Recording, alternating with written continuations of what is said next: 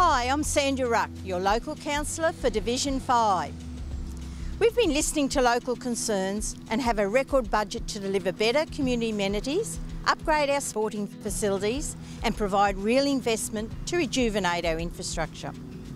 I'm proud to say that in April we celebrated the opening of the $3.7 million Deception Bay Community Hall, the new home of the Deception Bay Meals on Wheels.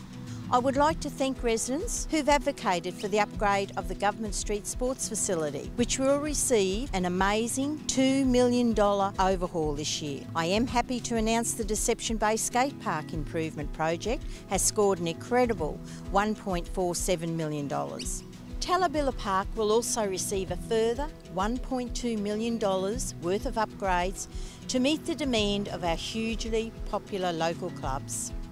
In line with Council's vision to create amazing places and natural spaces, we will continue to work on the Deception Bay Environmental Centre precinct. To encourage families to spend time in the great outdoors, we are also enhancing Billabong Place Park with new play equipment and picnic facilities.